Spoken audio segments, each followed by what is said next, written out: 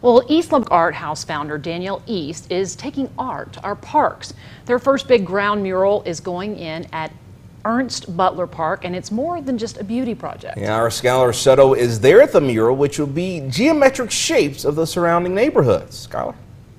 I'm out here with local artist Danielle East and volunteers in the community, and I'm here with my friends Michael and Kylie, and we're painting the first big mural to keeping Lubbock beautiful and colorful. Put some art where there's no art. The mural painting started at 8 in the morning with 2 volunteers. It was a good opportunity to come out and help the community.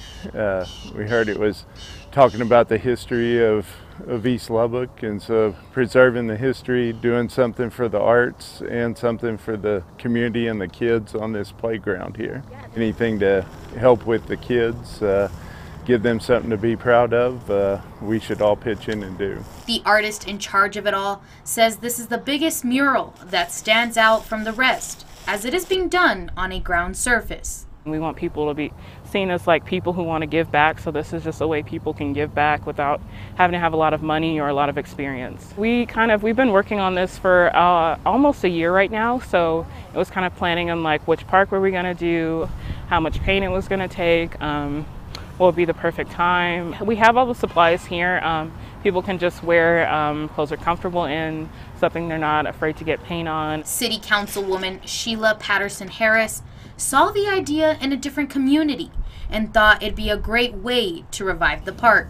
It lets us know that people are concerned, and thinking it's a great idea, and they want to link up and help make it happen. That's what that says. Add some color, some life to so many of our communities. A lot of people to just get involved, so we're just like, we'll leave a spot for you to come and paint. This mural is the starting point to bringing color to this beautiful city, and whether you have a couple minutes or a couple hours, you can still come out tonight until 7 p.m. or bright and early tomorrow at 8 a.m.